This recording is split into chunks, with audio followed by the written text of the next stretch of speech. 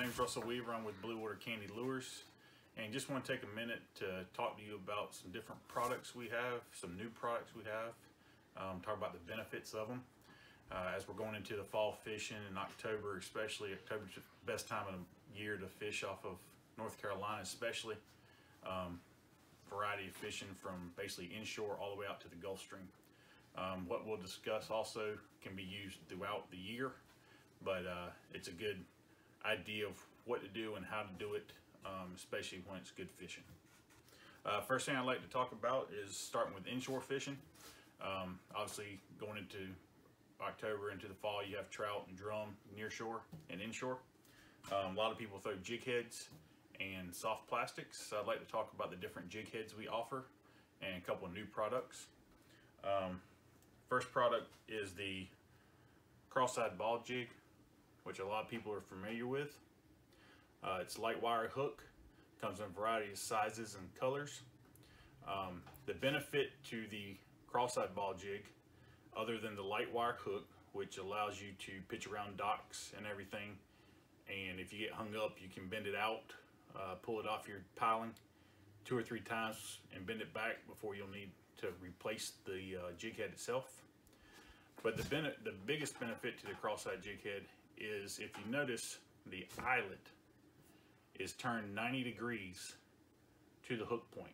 Most standard jig heads are in line.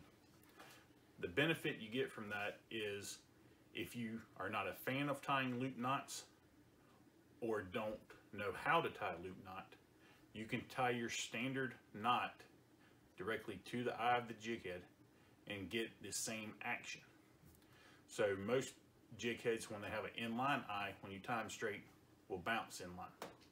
With the cross side being 90 degrees to the hook point, even if you tie all the way to the eyelet without a loop knot, you still get a side-to-side motion when you jig it. Okay? Biggest benefits of the cross-side ball jig. A new product playing off the cross-side ball jig. It's just come out. It's called the Jumbo Eye. It's the brother of the cross-side ball jig. Hook is still the same. Collar is still the same.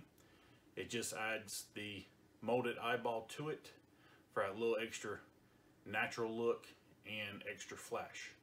Okay. The other style jig head we offer is the Aftershock. Aftershock has the eyelet in line with your hook point. It's a shorter shank, thicker hook, developed for those guys who like to do more red fishing, really horsing the fish out from around the docks and pilings. One thing I will mention is, as you get into clearer water, a lot of people fish more clear, translucent baits. It's a little bit more natural. So here we have the new Jumbo Eye paired up with the Backwater Candy 4-inch swirltail grub in Christmas tree. It should prove to be a deadly combination for the trout this fall. Last but not least, for those people who like to fish around jetties, and even some of the nearshore reefs up north for tog fishing, we've come out with a new product called the Bottom Bumper. And there's the idea of what it looks like. It'll sit flat on the bottom. Okay. Black nickel hook. It'll come in a variety of sizes and colors. And what you have here, you notice there's no bait keeper. So those people fishing with crabs can slide the crab all the way up to the head. If you're fishing with a mullet, the mullet will still be up here, but it still keeps the mullet upright, or any other live bait. Kind of takes the place of using a bucktail to some degree, but you can use it to get any live or dead bait down to the bottom, and still have it sit upright.